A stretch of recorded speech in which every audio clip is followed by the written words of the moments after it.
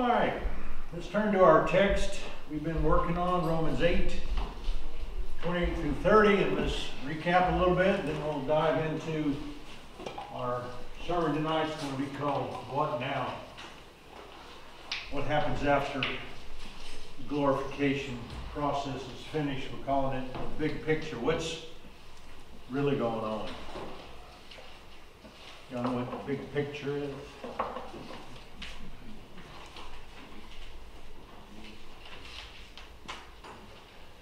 So Romans 8, 28 through 30, Paul is talking about three verses that I think are the most awesome three verses in the entire Bible. They radically changed my life when I studied them.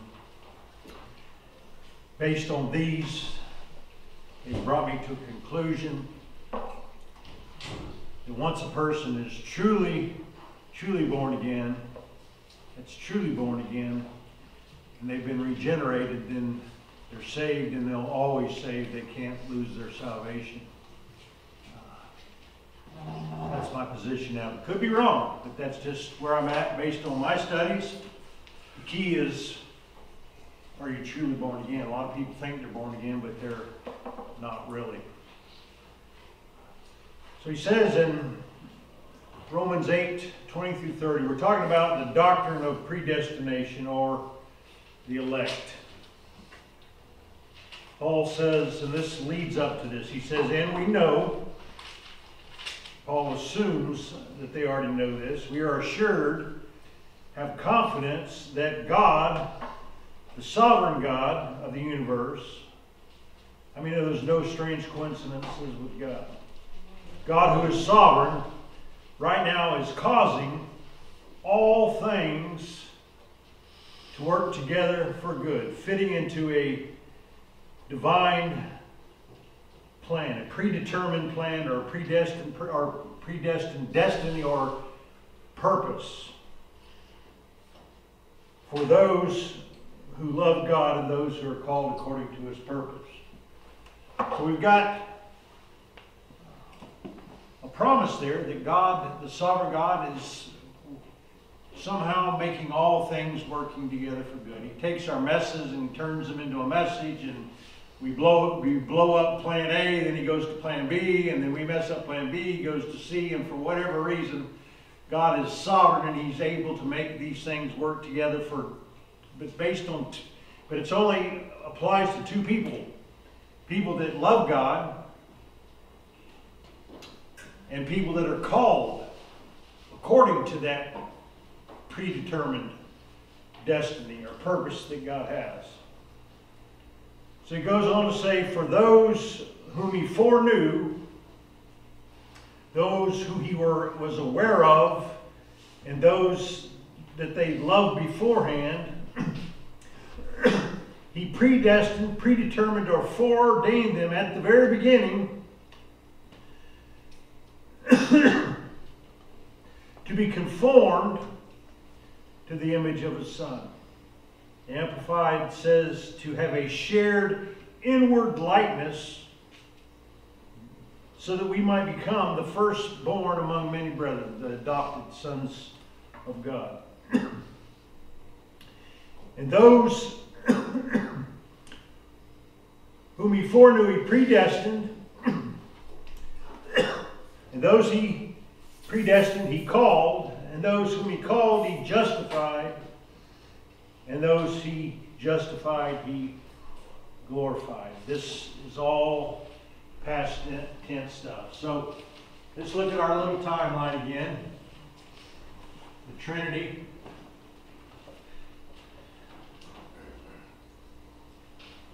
Met before the foundation of the world, and they fast forward the tapes. They looked on human all through eternity. For whatever reason, they looked at all the people that would ever be created, and for whatever reason, just because God chose to, we don't know why He chose, why He didn't choose others. And He fast forward the tape, and He saw there were certain ones, okay, that He, for whatever reason, He loved them beforehand. There's something about them that He loved or for Him. He foreknew them. He had a foreknowledge about them, a prior knowledge about these people. They weren't even created yet, but they were able to see it. And based on that foreknowledge, whatever it wasn't based on our performance. This is what's amazing about grace. This is what should make you feel special. But those individuals that he loved beforehand, he predestined or he preordained, predetermined them to be conformed to the image of his Son. So, somewhere along that line, those people that were chosen were born. Then they were called. Many are called, few are chosen. The offer of salvation goes out to everybody. God loves everybody. He doesn't desire that any perish. He desires all to be saved.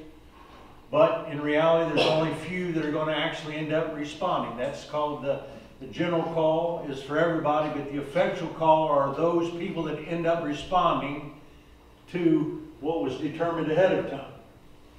So somewhere, God saw me.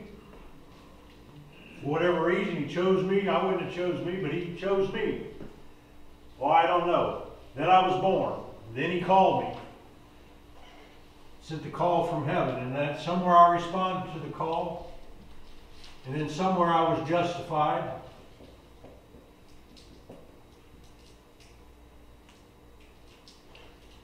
And then that process was finished. And then I was determined that I would be glorified. So we've got present, past salvation, which is justified. That's where we get our imputed righteousness. Romans 5:1 says that we've been justified, or having therefore, past tense, it says, having therefore, past tense, been justified, acquitted, declared in right standing with God. We are in right standing with God. And then, when we're done, we're going to go to heaven, and that's going to be our final salvation. And that's where we're going to be like him, and we're going to be transformed and have our new bodies. So in the meantime, there's this process going on called sanctification.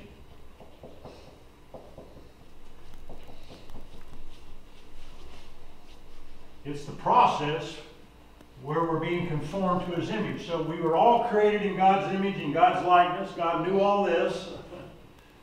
He knew he would fall, that Adam and Eve would sin. He knew that was going to happen. They knew that was going to happen. They came up with a plan, a predetermined plan and purpose, that these people that were chosen would all fall short of the glory of God, his character, and that they would all need to be restored, conformed back to him. So that's what the final, ultimate purpose of mankind is, to be restored back. And so this is why this process is going on, to conform us back to this image. And when this process is done, then we're going to graduate, and then we're going to go to heaven in our glorified bodies.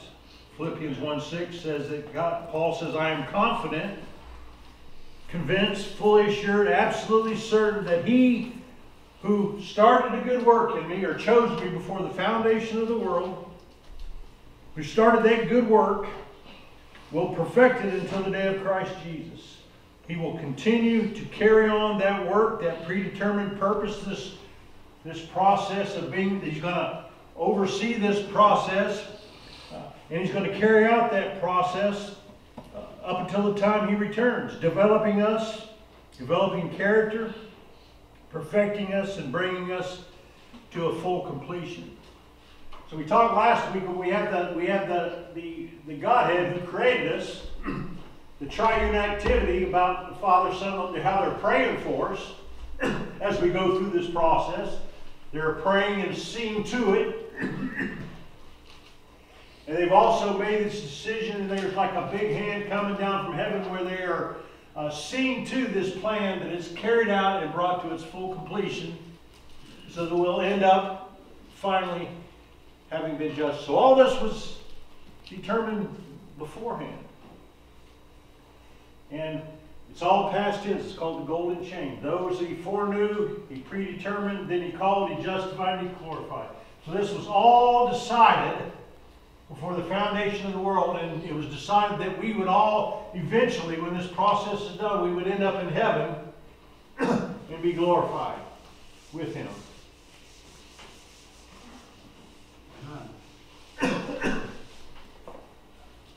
So, it shouldn't make you want to go out and drink and drug tonight, should it?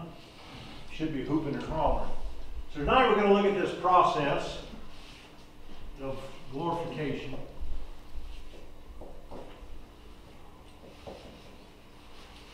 This is our final salvation. When this process is complete, then we're going to die, we're going to go to heaven.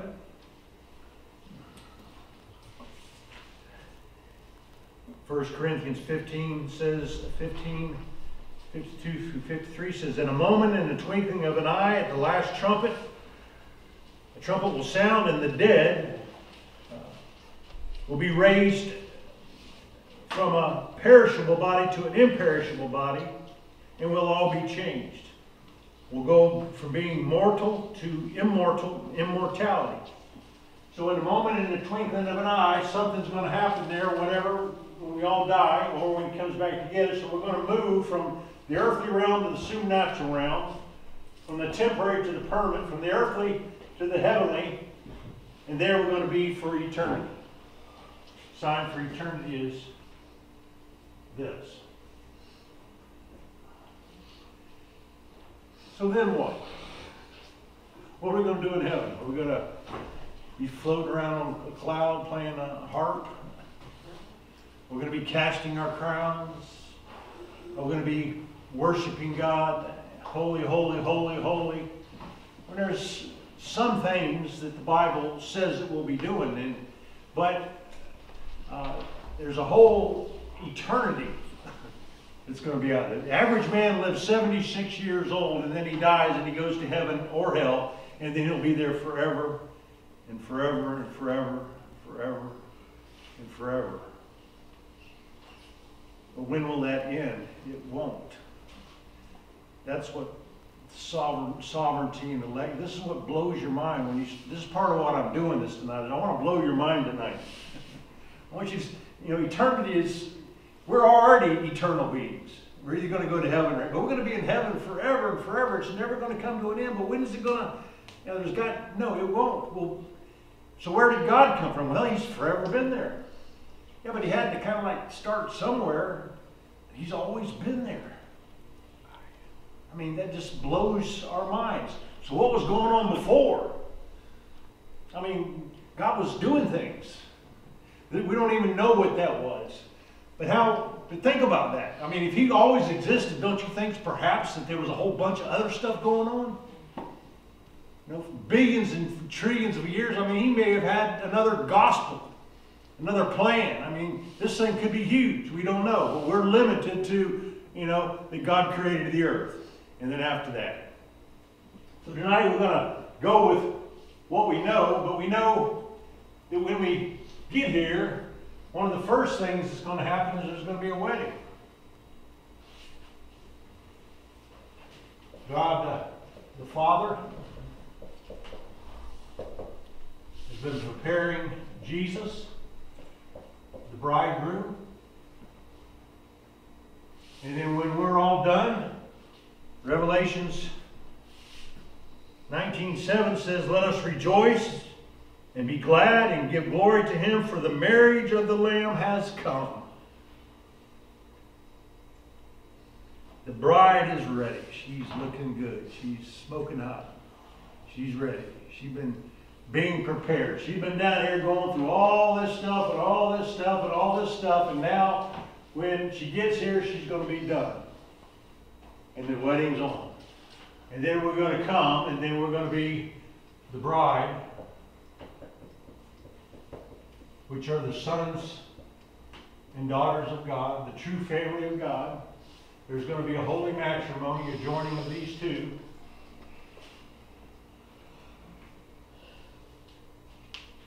And then Show us a picture. Did you get that picture? Here's a picture. Can you blow that up a little bit?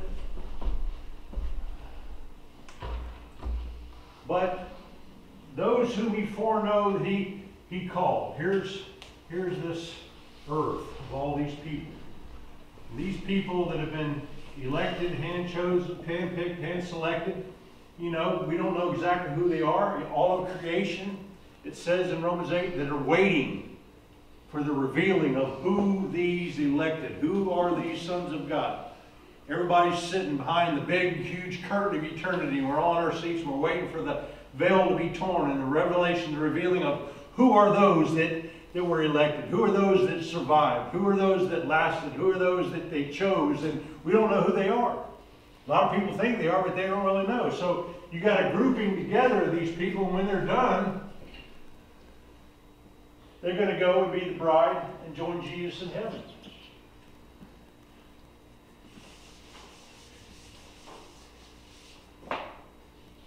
So are you getting ready? Are you developing yourself? I mean, if you are a woman waiting for a husband, and you would be not just working on looking good externally, would you?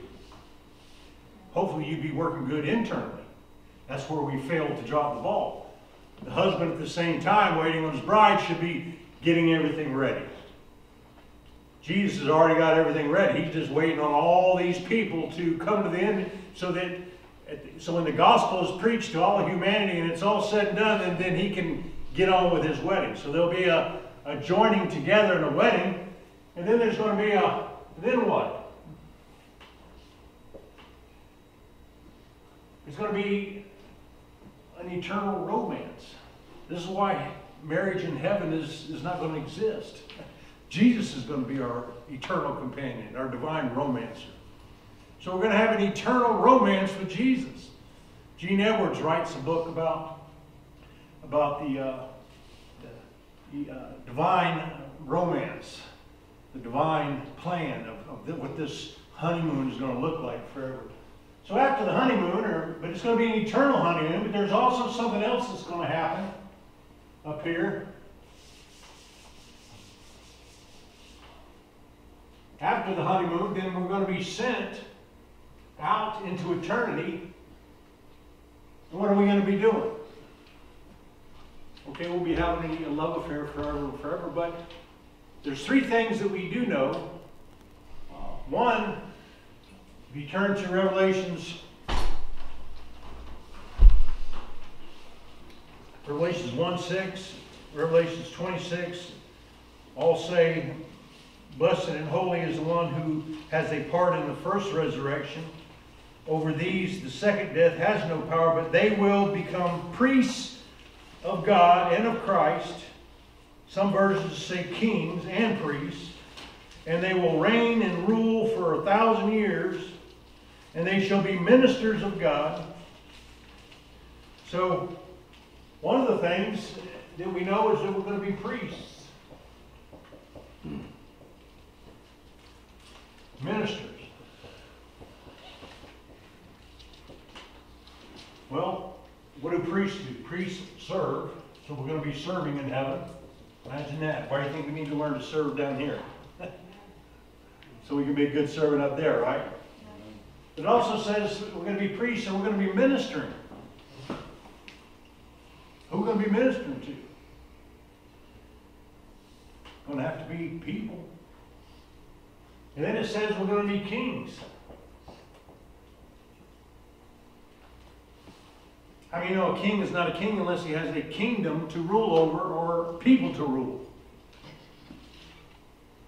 Bob Crow, one of the experts on Revelations that used to be at Duncan, talked about this. And we don't know for sure, but think about this, that if the universe is expanding, and do you think perhaps that maybe he'll be creating more and more people after this, and a whole different thing, maybe angels or whatever?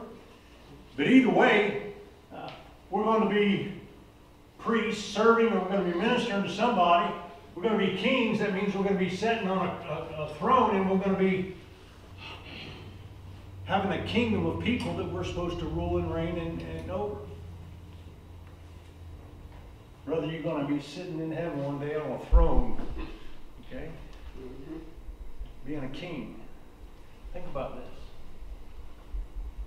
And it says, then we will be also judges.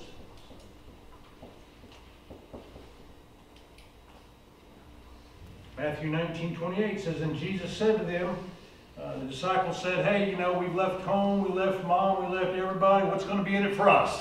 What's in it for us if we do all this? And he says, let me tell you what's going to be in it for you. He said, there's nobody that's left their wife and their family and husband and all these different things that will receive what?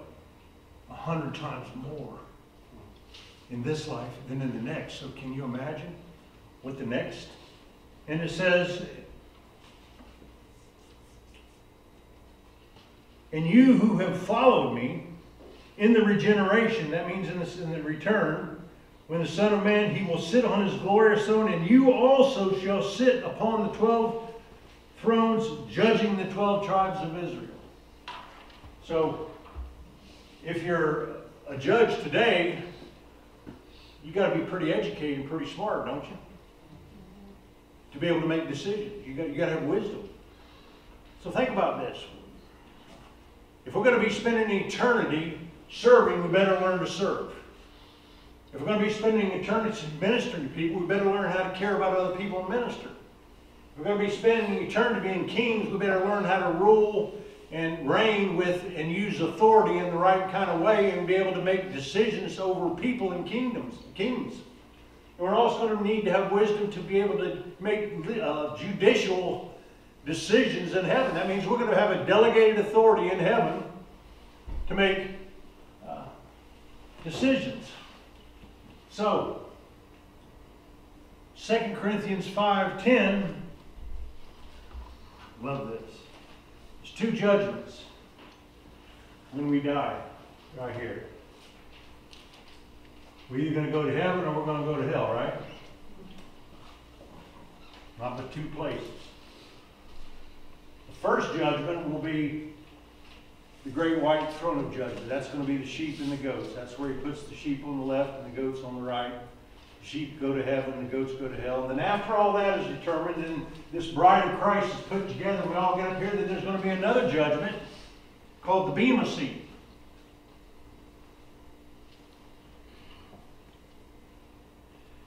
And everybody is going to come and have to stand before God. Everybody is going to have your day in court. How many of you ever had to stand before the judge and you're not sure how it was going to go for you? Yeah. Fear and trembling.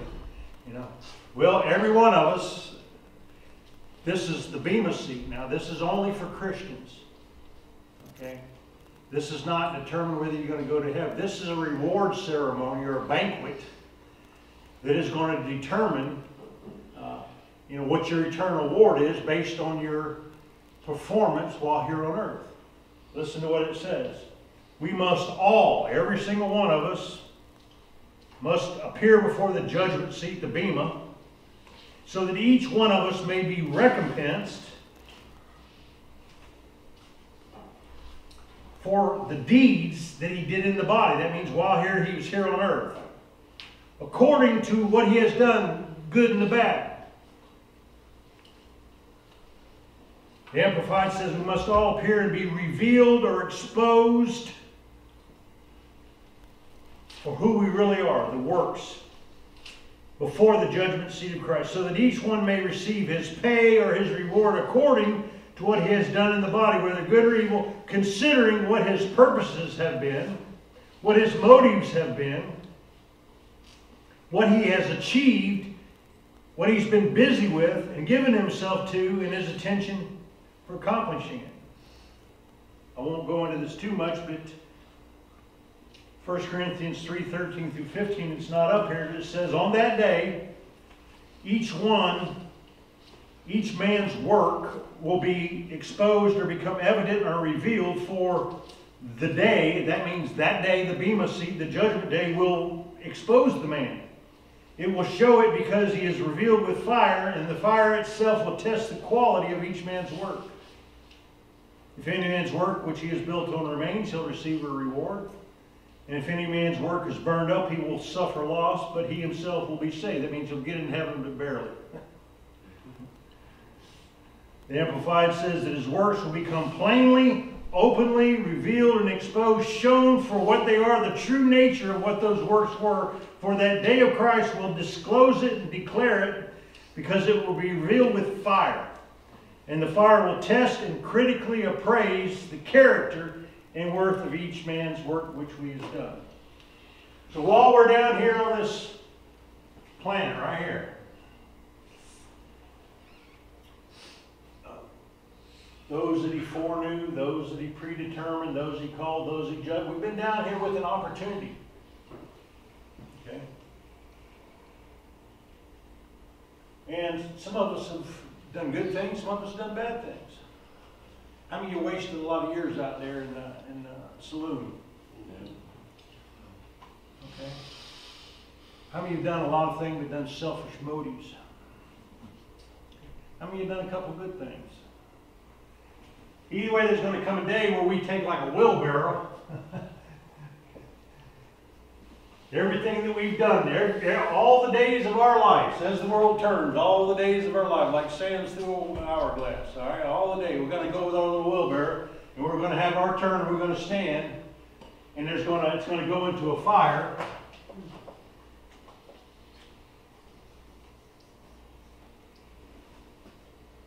On that day, there's going to be a fire test, and when all of our works go in this fire, and the works that we've done in the flesh are going to burn up. No reward, waste of time. Those works that were done with the right motives, the right purposes that were done for him, those will survive. They'll go to this side, and then they'll go with us to heaven. And then based on what those are, will determine what our mission and assignment is for eternity. So we're all going to be priests, kings, and judges, but there's going to be levels of heaven. There's some people that aren't going to do nothing. They're going to barely make it in at the last moment, like the parable in the vineyard of the guys that went out and worked in the fields. Some worked all day long, some worked 1 hour. They all got to heaven, okay? But they got the same reward, which was eternity. But how many know when we get to heaven, things are not going to be equal? There's going to be a front row, there's going to be a back row, and a whole bunch of in between. And what we've done down here is going to determine, we're all going to be these, but it's going to determine our eternal assignment that we're going to be sent out to throughout eternity. Where are we going to go? Oh, I mean, eternity. Apparently there's going to be a lot to do. Let me blow your mind about the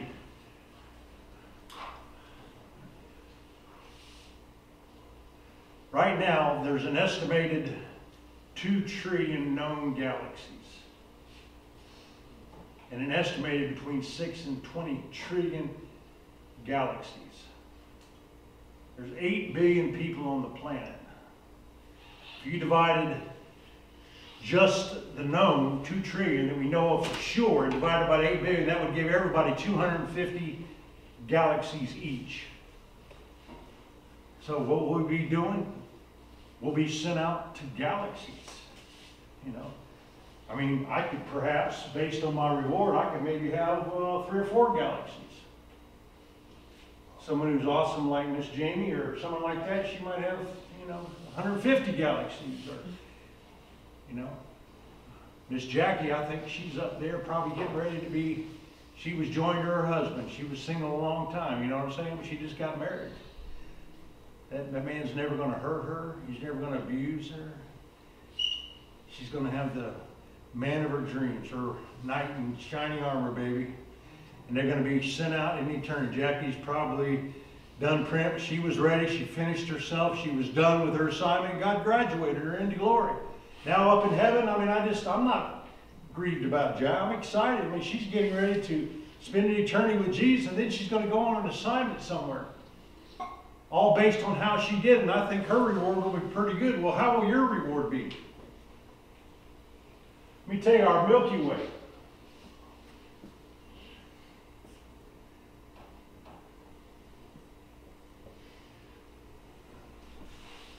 Our Milky Way is 100,000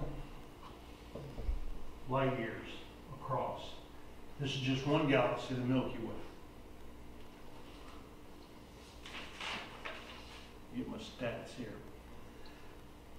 100 light years. Well, how long is a light year? A light year is how far light travels in 1 year. You turn on a light in this room, and that light would move at what's it? 186,000 miles per second. Light. You turn on the light, and light moves at 186,000 miles per second. Pretty fast, huh? So if a light year is how far light goes in a year, it's how far light would go in 1 year. It would be 6 million times 100,000. So if you got into a spaceship right here, and you put it in four-wheel drive, and you sent this spaceship at 186,000 miles a second. Can you imagine that ride? What warp would that be? It blows my time warp continuum. If you got in this and you started going around this, and you made one revolution back to here, it would take you 200 million years. And there's perhaps 6 to 20 trillion of these. And it's still expanding. Back when God created the earth, He said, "Let there be light." He said, "Let there be light," and light came out of His mouth at 186,000 miles an hour, and yeah, there was a big bang, all right. And it exploded, and boom, Milky Way galaxy, boom, another galaxy, blue suns and planets, and they say today that the universe is still expanding. So in another 100 years, there may be 30 trillion. And then 100 million years from now, we couldn't even comprehend it. So I say all that to say we got a lot to look for, a lot to do. But what you do down here is going to determine what your assignment is here.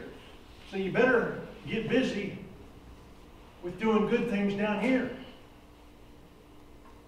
Let me read you a really good one. Matthew 16.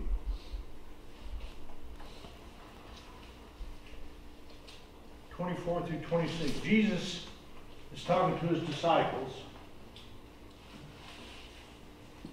One of them was not called, one of them wasn't elected. That was Judas. The rest of them obviously were. And He's talking to them about discipleship. You know? About laying down your life. Okay? And He says, "If anyone wishes to come after me, he must deny himself, take up his cross, and follow me."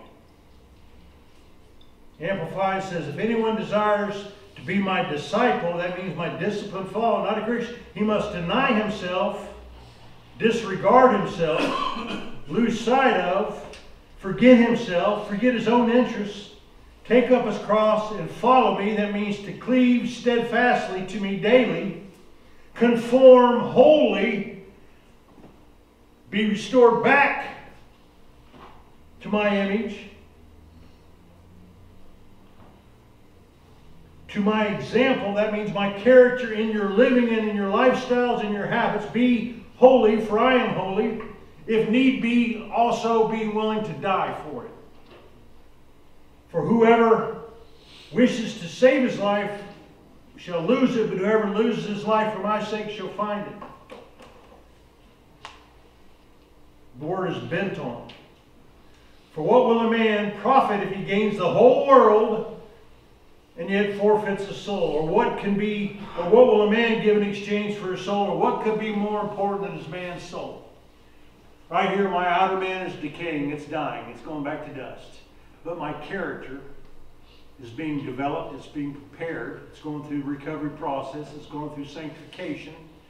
Some days I work hard at it, some days I'm not. But either way, that process is going to be done. And when I get to heaven, it's going to have an eternal, the only thing that's going to be in eternity is our soul, our character.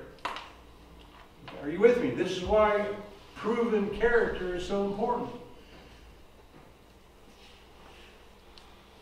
So what benefit, what profit is it for a man to spend his whole life down here on himself, being selfish, doing whatever he wanted, being his own God, and then yet forfeit his soul?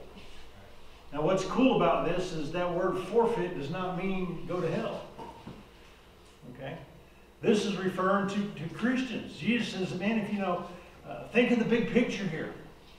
You're not just Christians. You're supposed to be disciples. You're supposed to be working on your character. You're supposed to be prepared. You're supposed to be getting ready for your wedding. But yet you're over here goofing off and going through program after program, doing all this crazy stuff. You're wasting the time. You're out of the process. And it's going to cost you in the long run. So what good is it to spend your whole life down here and then all of a sudden the word is forfeit your soul in heaven? The word forfeit means you get to heaven, but when you get to heaven, your character is damaged, underdeveloped. It's far short of what it could have been because you failed to respond to the opportunities. So we're going to be judged by everything we've done, everything on our plate, how well we did with what God gave me, not what He gave everybody else. Remember the parable of the talents? He gave some certain ones based on their abilities, what they should have been reasonably able to do, and their reward was based on how well they performed with what was given to them. And so we're going to be judged by what's been given to us. I'm going to stand in this line, and my works are going to go through the fire. My mama's not going to be there. My daddy's not going to be there. The only thing that's going to be there is my soul pushing a wheelbarrow. No gold, no diplomas, no smarts, no nothing. It's just my works are going to be evaluated. And those works that survive this fire will go on to me and be determined by character. So the word means not someone that goes to hell, but it means the soul that gets to heaven. When he gets to heaven, the word is alienated. Refers to a black sheep, for example. You get into heaven and, all of a sudden you get up there and, you see all these white sheep that are developed and beautiful in character. Spotless, unblemished lamb. And all of a sudden you get up there and you're a sheep, all right, but you're not as white and as pretty as those other ones. You're not the best looking bride in the world. You're different than the others because you did not develop yourself, maximize your productivity while you're on earth, and then you do get to heaven, but you suffer loss for eternity. It's the same word that refers to your works going through the fire. Those that get through will go to heaven with you, and those that don't will burn up and suffer loss. Same word. So my whole point tonight is what we do down here is determining what we're going to do there. So let me ask you, if you died tonight, how would you do? We're supposed to be investing in things of eternal value, not in the things of this world where moth and thief can. We're supposed to store up treasures in heaven. We're supposed to be doing good works to get an eternal bank account where our soul can enjoy it for eternity. So we got a bank account up here too, a dowry, so to speak. Jim Elliot, that was one of the guys that several of the missionaries that went into Ecuador back when it was a jungle. They all moved to Ecuador with their families. I mean, they all had kids running around, and they literally had a day where they all said goodbye to their families because they knew they weren't coming back.